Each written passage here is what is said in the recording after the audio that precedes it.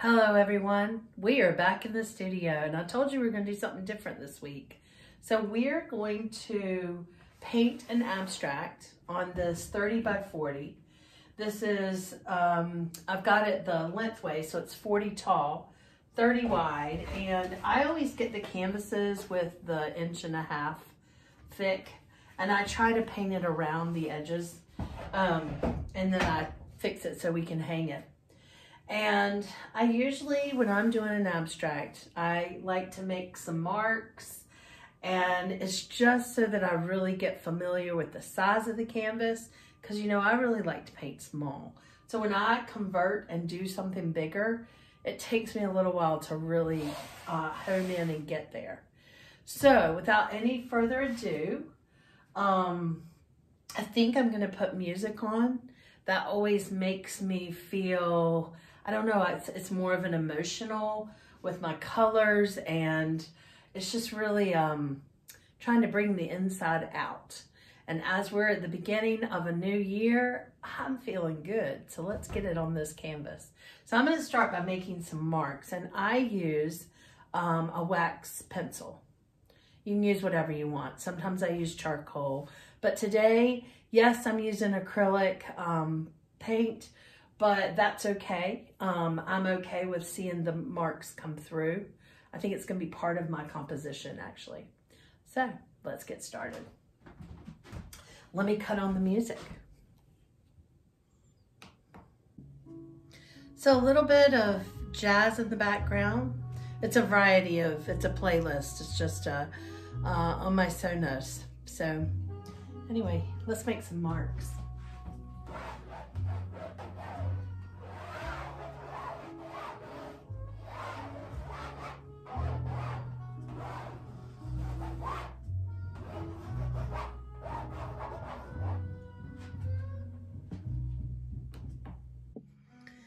So what I'm doing is I am gonna go from the bottom up, and I wanna build a strong base.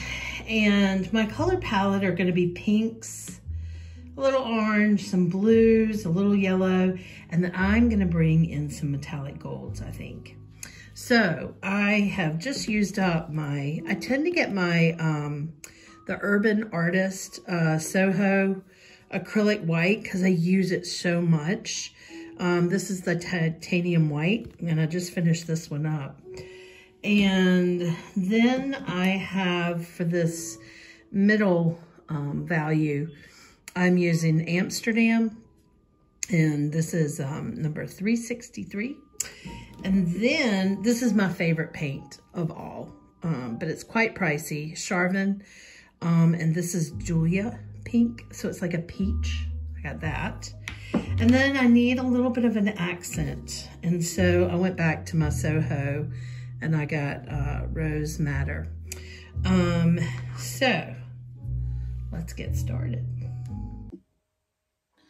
When I'm painting on a canvas, I like to use a bigger brush. This is a 14, and it's Rosemary. It's my favorite brush company. And I like to just get those big strokes, get them on in there. So here we go. Hopefully you can see. Hopefully you can see that. So you can see that it's the blue is actually coming through, but I'm okay with that. As I said before, I knew that it was very possible because it was oil.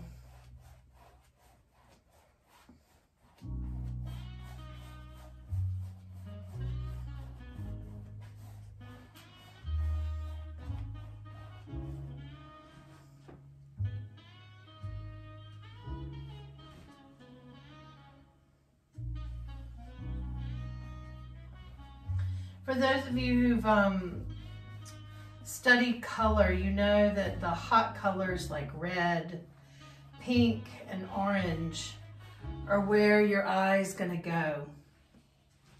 So you have to be careful when you're utilizing these colors. So I already know that the eye is going to come here. So I'm going to have to do something to get the eye to go up. And I think I have a plan, maybe. These lines that are shining through are definitely going to help, which is good.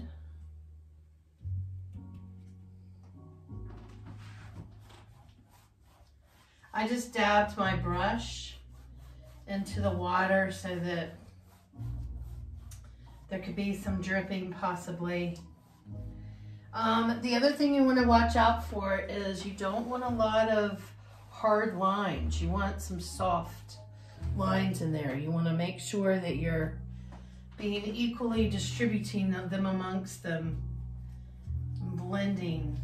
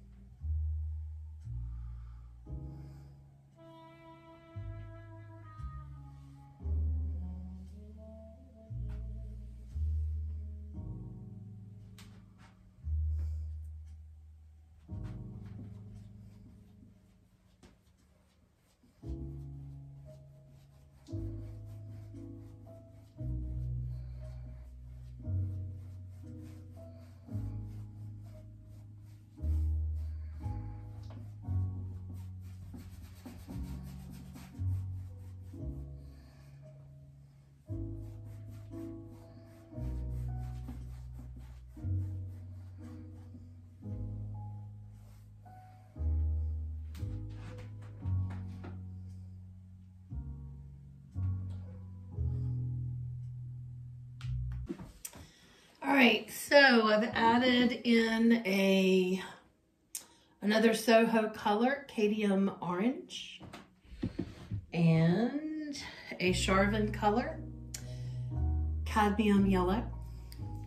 And what I'm doing is I'm trying to build my hot colors up. I usually don't spend this much time thinking about a piece, but this one, it just, I don't know what it was during the holidays. I think it was wrapping paper or something, where I saw these colors and I loved how they like built on each other. And I thought, you know what, that would be a beautiful painting. So we'll see. Can she actually pull it off? That is the question. The feel, the wispy fun feel that was in the visual that I felt when I saw the paper. Okay, let's get this.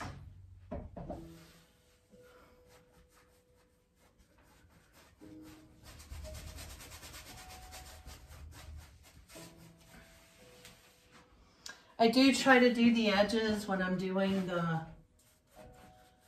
painting, because that ensures that it's all part of the piece, that there was intention when I did it.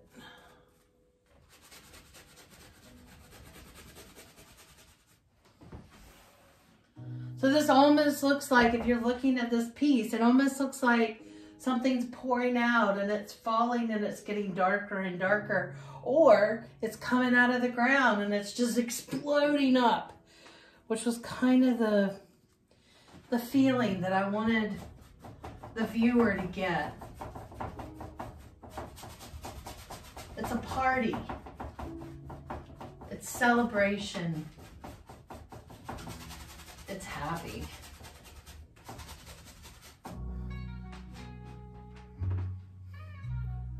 All right, this down here is a little too tight for me. It's a little too straight. So I gotta figure out how to integrate it a little better.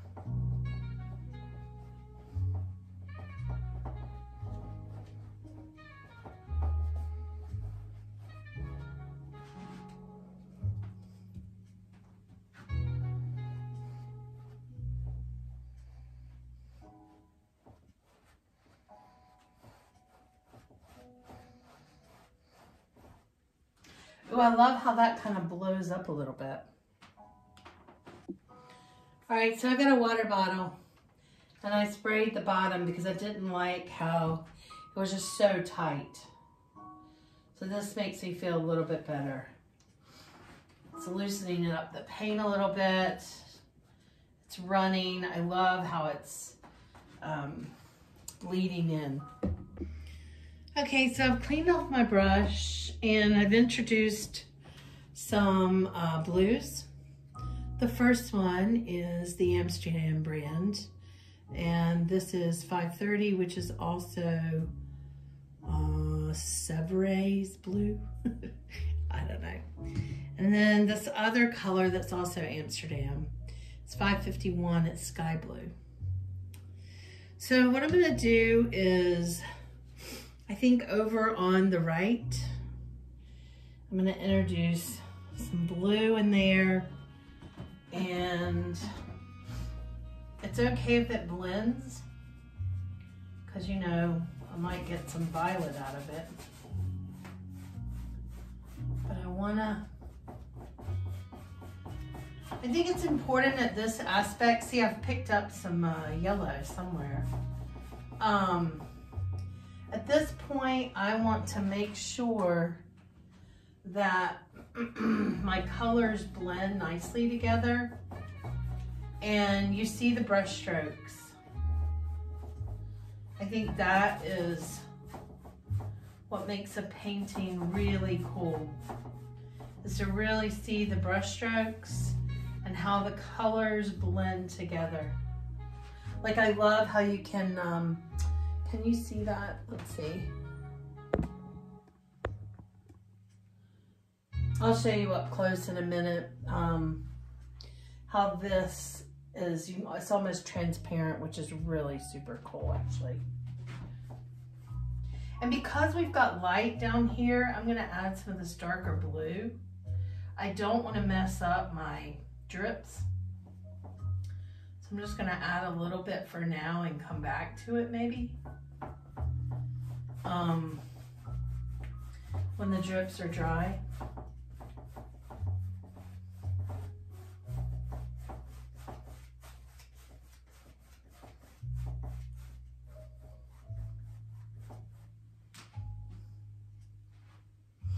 I think I'm also gonna work on maybe some blue up here. Spread the love. This blue's got a touch of yellow in it. I must not have cleaned my brush as well as I thought I did.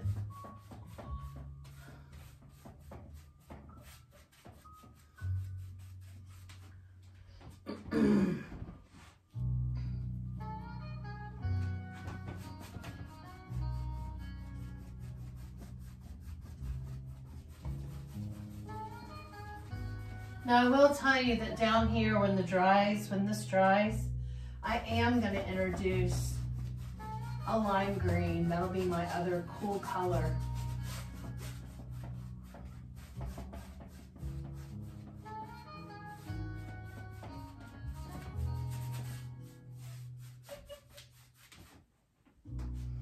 It's so important to finish off the edges as much as you did the painting, because those are going to show just as much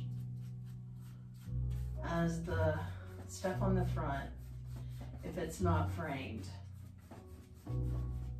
So take your time and do your edges.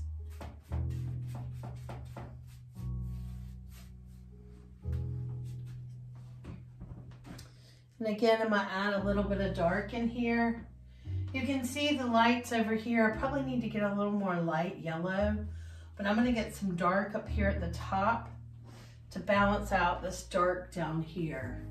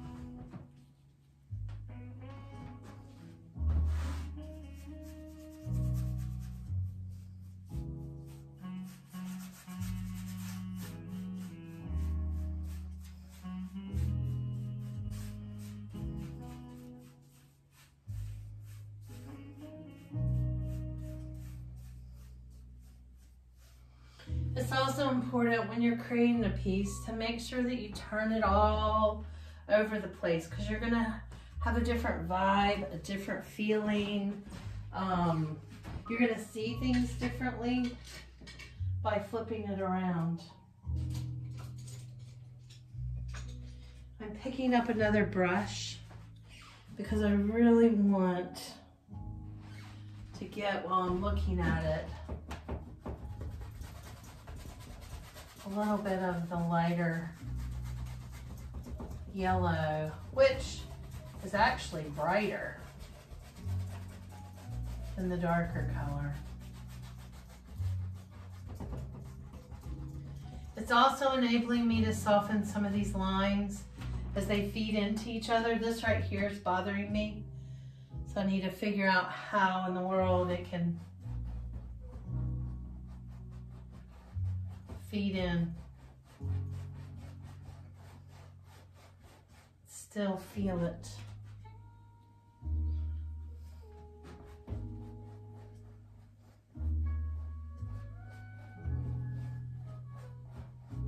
Oh, it could be angel's wings going through. That's what I just thought of when I saw this. The white.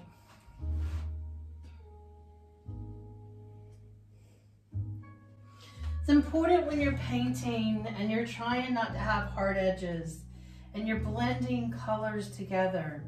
Pay attention to how they feed into each other. You want it to be, not necessarily to make sense, but you want it to be interesting. Either it needs to be transparent or it needs to be intentional.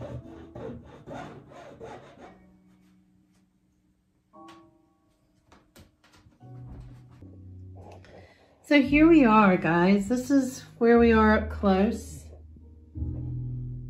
I like how the color goes, the yellow goes into the blue here. And I love the lines that shine through. I might do a little more of the wispy white. And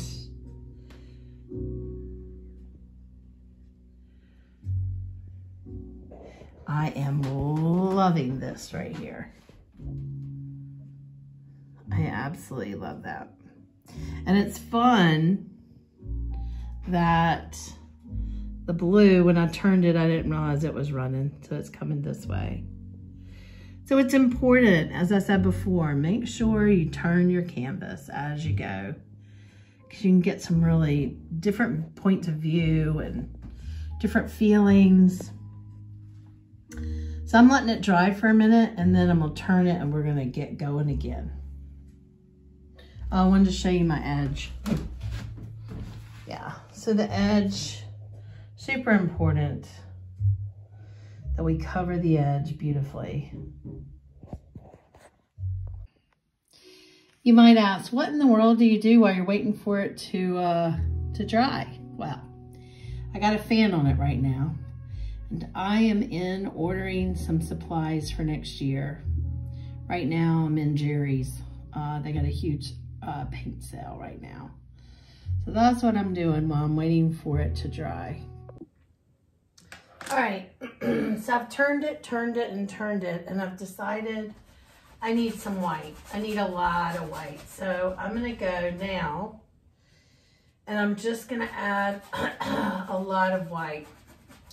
I got a different type of white. This one has a little more body to it because I really wanted it to be thick. And yes, you got to paint the white on the sides because you would be able to tell if you didn't. This canvas has just been gessoed, not white paint. But I really wanted a lot of negative space. So I decided I needed to get my white on before I did anything more, so I can sit back and see what I think about it.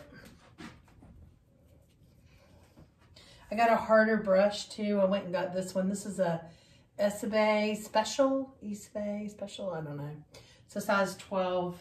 It's not as big as I'd like for it to be, but I'm finding that a lot of my big brushes here at this studio are soft, and I really needed something hard, something that can really move around and be a little tough with.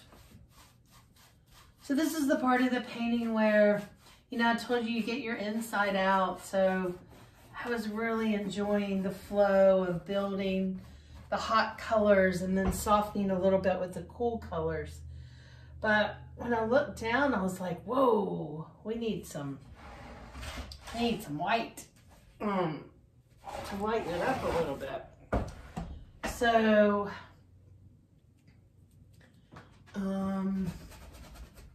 that's what's beautiful when you're doing a painting, is to sit back, don't be in a rush, just look and see, what is it that you are doing? What does it look like to somebody else who's looking at it? Does it make sense? Does it feel good? What do you see? Does the viewer want to go back and look at things? I learned a lot of this when I started showing and selling my art on a platform, an international platform. They make you put all these different views and talk about it. And I really realized that when you do this, people will explore your painting more because they want to know, what were you thinking when you were doing this? Or what was the mood? Or what were you trying to accomplish? Okay, so I've got some white here. I've got some white there. I know that I really want, yeah, I don't know if this is gonna work or not, y'all. Okay, so I know that I went and got some green, and this green is from Charvin, and it's the Green of Provence. I love it. And I want to get some green down here without messing up these beautiful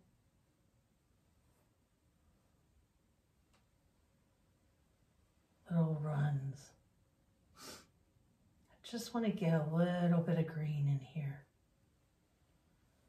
It can be dark and light, but I know I just wanted some green. I love the complementary color of red and green, or pink and green. I think I just painted this stuff on both edges.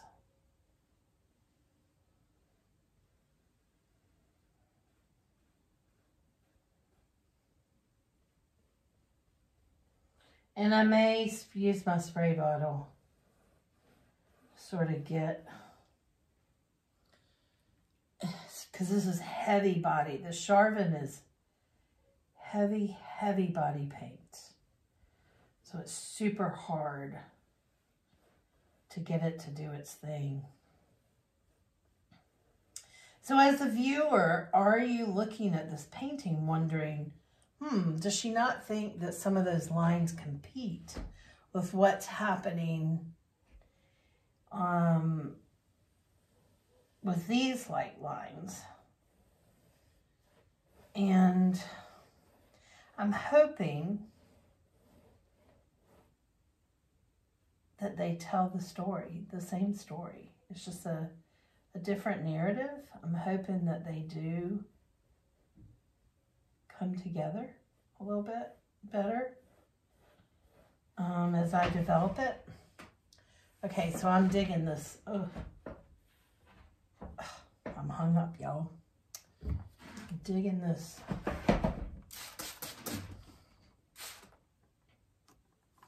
green. All right, let's see what that does.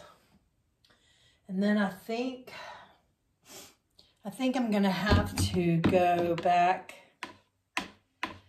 to where I've added some of the white over the pink. I think we're gonna have to go back and let them play nice together. Because right now they're not playing very nice. They're competing.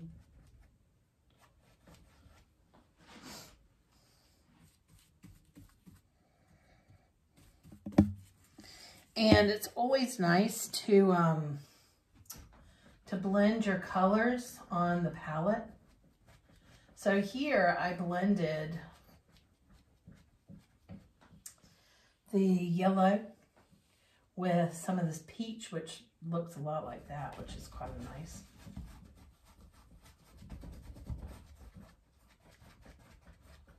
So I know I brought white down here, but I'm thinking, remember when I told you that as the viewer, your eye is going to go straight. I think the eye right now is going straight and then it's dropping. So I've somehow got to get it to come up. So there's got to be some drama that connects this down here, which is very strong, to something that's going to be up there. So I'm going to sit back and think about that, and then I'll come back with a suggestion maybe. All right, I did a little bit without you guys. I forgot to hit the button to start. But remember I told you I was going to put some gold in there. So I've actually gone in with some metallic gold. It's translucent, but it's also a heavy body. And while it's wet, I've put that in. So what I'm going to do now is let this dry. And once the edges are dry, because I did this edge right here, just right there where I did that, I should add the peach for that. As soon as this is dry, I'm going to turn it and I'll come back and we can evaluate. But I think I'm going to do white right here, huge thick white. I think I'm going to do more white here, and up here I think I'm going to do white. And then I'm going to stand back and see what is the vibe it's giving. Where does the eye go? What's the feeling? Is there enough interest? I will tell you, right here, this translucency that's building, I love that. I also love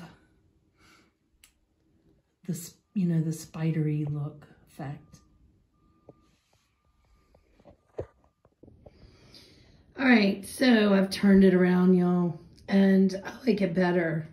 If you remember the beginning of the video, the top was at the bottom and this was at the top.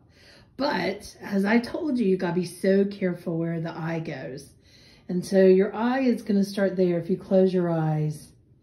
And yes, it's gonna travel up a little bit, but your eye wants to get down here because it shoots off.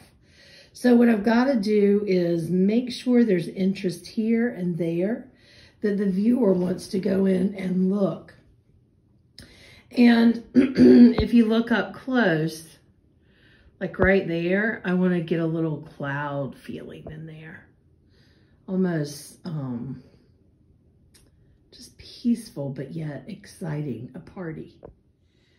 All right, so I will see you guys after this is all good and dry, and we'll add on the final touches.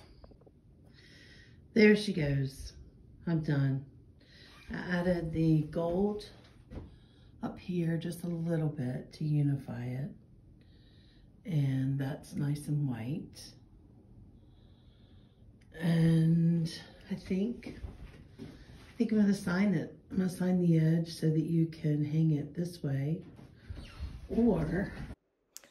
Or you can hang it this way, horizontal. And by signing it on the edge, that enables the person to hang it whichever way they want. So join me next Wednesday for another fun hour in the studio. If you haven't subscribed, please subscribe and do a thumbs up. See you next week.